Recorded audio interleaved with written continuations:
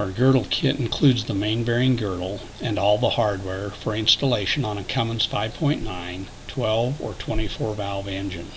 This kit requires the use of our 14mm extra long main stud kit. Now, after installing and torquing the main studs to 150 foot-pounds, install the upper washer over the 12-point nuts. Next, using a straight edge, check the height of the upper washer compared to the oil pan rail. They should be even, plus or minus 15 thousandths of an inch. Now do a trial fit on the main bearing girdle to make sure that all the bolt holes line up.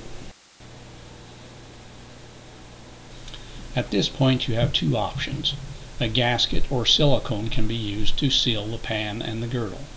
If you are building an all-out race engine that will be disassembled often, use gaskets. But for street applications we use silicone. If you're going to use silicone, clean the pan rail with carburetor cleaner and apply 2 1/16 inch beads of silicone around the pan rail. Then clean the girdle and install it on the block.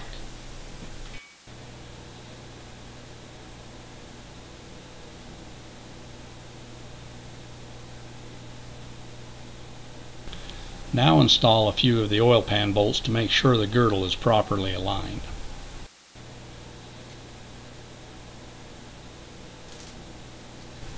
Next, install the lower washer and the hardened washer over the studs on all but the rear main cap. Next, install the rear main spacer bar. Now lube all the studs and washers with ARP Moly Lube. Now install the nylon locking nuts on all but the rear main and run them down hand tight.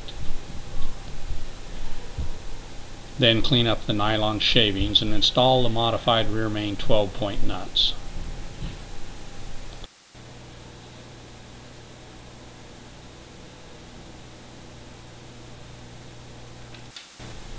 Now torque all nuts to 120 foot-pounds.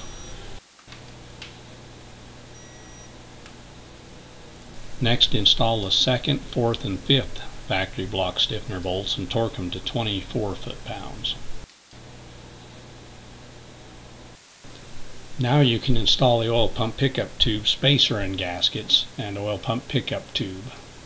Torque the oil pump pickup tube bolts to 18 foot-pounds. Then torque the block stiffener bolts that hold the oil pump pickup tube to 24 foot-pounds. Now rotate the crankshaft assembly, checking the clearance between the connecting rods, crankshaft, block, and girdle.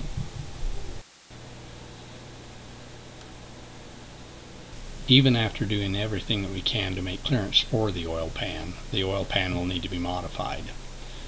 We can make this modification for you if you would like.